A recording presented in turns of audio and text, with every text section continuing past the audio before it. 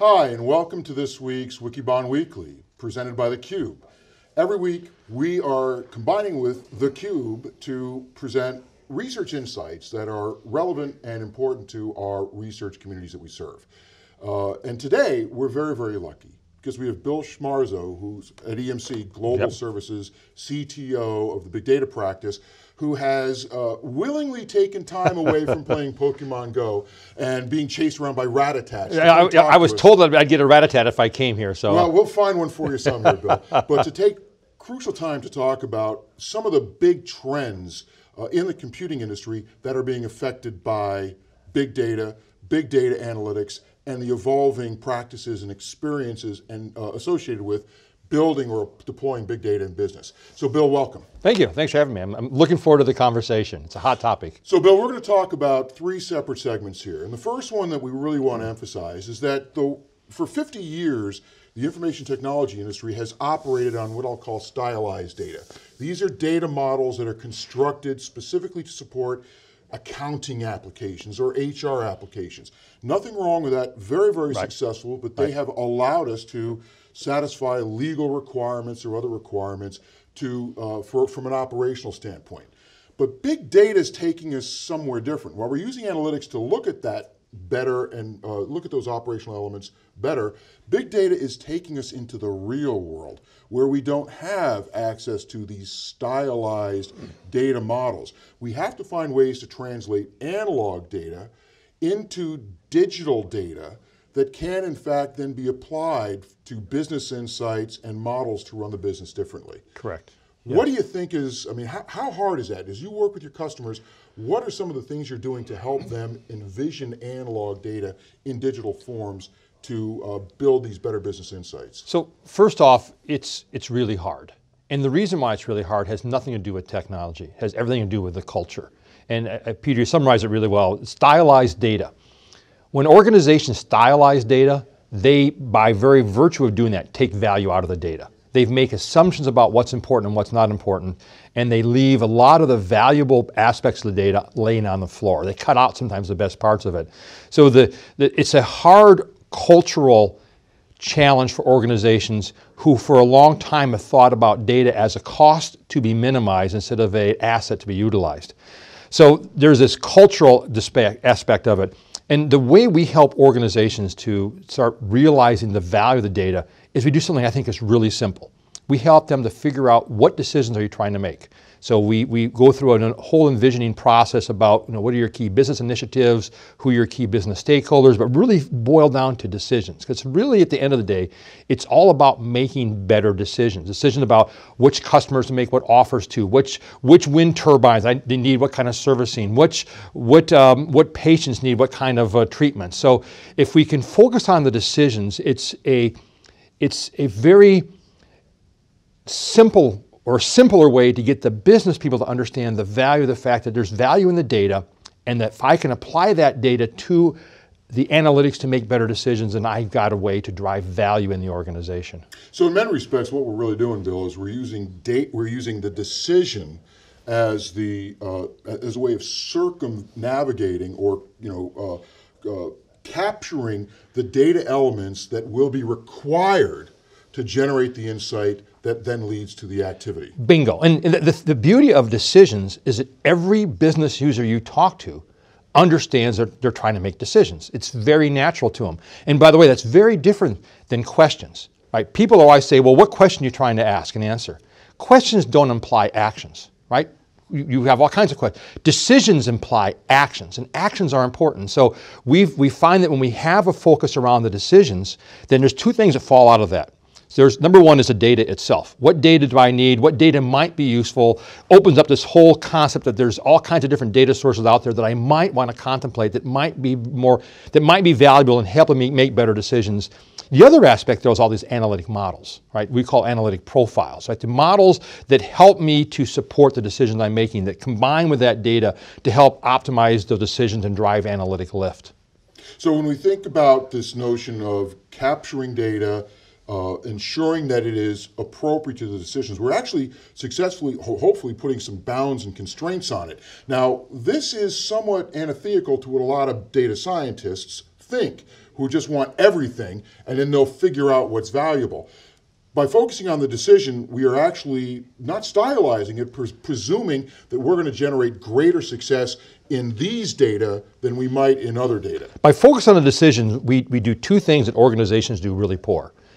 We focus and we prioritize, right? Because you could throw any amount of data you want into a data lake. You could throw all kinds of data, but you'll end up with one of our clients called a dead sea. You end up with all this data out there that no one's using, no one knows it's out there, and it becomes this anchor on your creativity. And so while we want to embrace the creative thinking process that data scientists normally go through, we also want to focus and prioritize, because not all data is of equal value, especially with respect to trying to drive decisions. And not all data is of equal implementation feasibility. Some data is hard to get. Some you have to go out and buy. And so you've got to weigh the value and the cost aspects of each of those data sources vis-a-vis the decision you're trying to drive. So the data informs the type of data, or the decision informs the type of data that you need, which then also gives you some visibility into the value of that data in the context of the decision. Amen. So you've hit on a really interesting topic here, and organizations are really struggling with this idea of how do I determine value? How do I figure out how valuable my data is? And organizations, when they've used data to report on what happened, really didn't care because the value was minimal, right? You talked about compliance, regulatory reporting, things like that. But now I'm trying to drive decisions. If I can improve my ability to reduce churn by 10%, there's a hard value associated with that. If you're Chipotle and you can increase your same-store sales by 7.1% year over year, which by the way is a big struggle for them right now, that's worth $200 million a year. So there are value in the business initiatives and the supporting data, and consequently there's value then in trying to figure out which data sources are most appropriate for helping me to achieve that particular objective. So as we both are business people. We've been in large and small companies, a couple of startups, and as executives, we always asked ourselves, okay, what financial resources are going to have to go here? What people am I going to have to put here? What capital assets am I going to have to put here? But now you're saying that we need to add to that simple rubric the idea of what data do I need to put here to be successful in this business endeavor? Amen. Amen. Data's got value, right? You summarized it many, many times for your talk about, data in use has value. And so I believe data is a key aspect of that. And that's, by the way, the cultural challenge we face with organizations. It isn't that they don't know what decision they're trying to make. It's that they come from an environment where data has always been treated as a cost to be minimized. You sell to the infrastructure people, right? You approach the storage people and you're talking to them about data and they're trying to figure out how to drive down costs, when at the very top of the organization they're trying to solve some hard business problem regarding customer acquisition or predictive maintenance or quality of care, whatever it might be, that relies very, very heavily on having the right kind of data at the right level of granularity and the right analytics to help drive that. It's a huge cultural mismatch that we've got to help organizations to sort of address. Now, I'm going to ask you a question. We actually think that it's possible to even think in terms of data capital or digital capital, where you have stocks of data that could be in the warehouse, but hopefully, or in the data lake. Thank you, yes. The Dead Sea. Yeah, not the Dead Sea. Avoid the Dead Seas. That could, in fact, that if it's properly cataloged, you know what it is, you know how to get it, you know where to find it. You have other sources of data from partners and maybe that you're buying periodically. But then ultimately, we can actually think about how these stocks of data can be applied to decisions in the form of capital. Is that a concept that your customers are starting to use, or at least think about, even if they're not using the same term? Yeah, we're actually seeing more and more customers starting to realize and make that flip, to realize that data is an asset. I can't put it on the books yet being the key point, but I know it's an asset in my ability to drive better decisions and to drive monetization efforts. And so we're starting to see more and more organizations starting to realize that the data that I have has got value to it, but there's also ability to go out and get third-party data you can buy, or even publicly available data. Tons of it out there that I can start bringing it in, and that data, when I lay it next to my operational data I already have, greatly enriches the data I currently have. It takes and adds whole new dimensions to what I got from a perspective of leveraging the data to help drive those decisions. I want to come back to kind of the original question. You and I are having a great conversation. Analog. Now we're capturing it on video, so we're translating into a digital format that then can be broadcast out to Wikibon clients and prospects and others.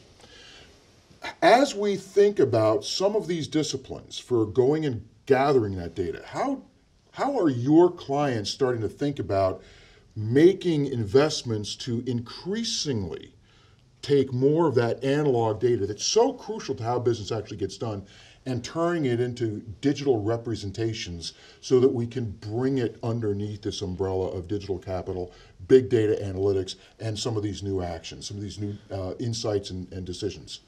You've hit on a lot of really interesting leading topics there. Obviously, the data has value, but what you started talking about there, Peter, is that the representation of the data in a manner that helps me to make better decisions is a really key point where only a few of our customers are starting to get their heads around the fact that yes, data. So to me, there's kind of a multi-step process. First, there's a step that you realize, wow, data's got value because it helps me make better decisions. But here's an analogy for you. Data is to analytics as money is to wealth. Having one doesn't guarantee the other. And so people are starting to realize that I've got data, I'm starting to collect it, I'm starting to associate some value, but if I can't...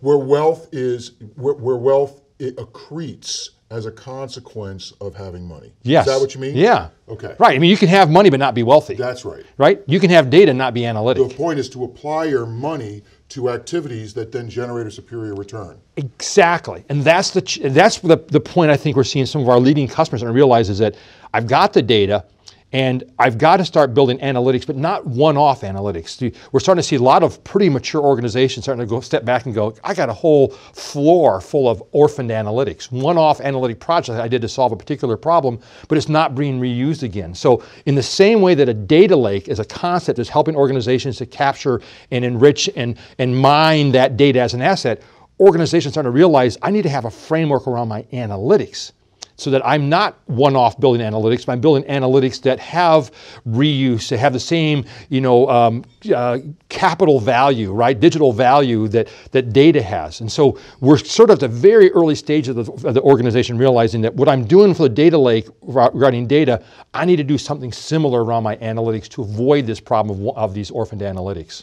So you mentioned earlier that we know that data has value, and increasingly that's being defined in terms of the context of the decision or the work that needs to be performed, and that we're not in a position yet to put data on the books or put the value of data on the books. But that doesn't mean we shouldn't stop thinking or conceiving of how we can actually construct an overall framework for capturing, measuring, and ultimately continuously investing in data so that the value of that data goes up. Are you starting to see customers, and are you yourself advocating, because we're starting to, this notion of, I don't want to call it the shadow books, but let's call it the data books, where data capital gets applied and generates returns that then can be subsequently recaptured and applied to new activities? Yeah, so smart companies don't let the accounting rules dictate how they create value. And so what we're seeing organizations starting to realize that in the big data discussion, there are three sources of intellectual capital, things that have sustainability long term. And by the way, it has an interesting aspect on the technology. Remind me to come back to that. So the three areas of where we see organizations realize there's intellectual capital within the big data conversation are the data, the decisions or use cases, which are clusters of decisions I'm trying to make, and then the analytic models that I'm building to support that. And we are advocating for our customers that the analytic models, you want to build the analytic models around your key business entities. We call them sometimes strategic nouns. So think about that might be if you're a public school, it would be students, teachers, tutors, administrators, classes, courses.